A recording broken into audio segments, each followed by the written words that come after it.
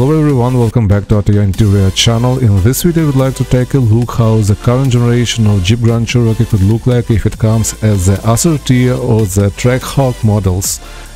Especially what could be changed inside the supercharged Grand Cherokee if it comes in 2024.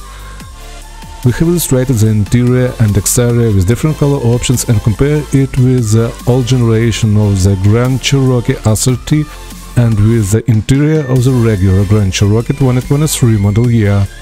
Don't forget to subscribe, let's go!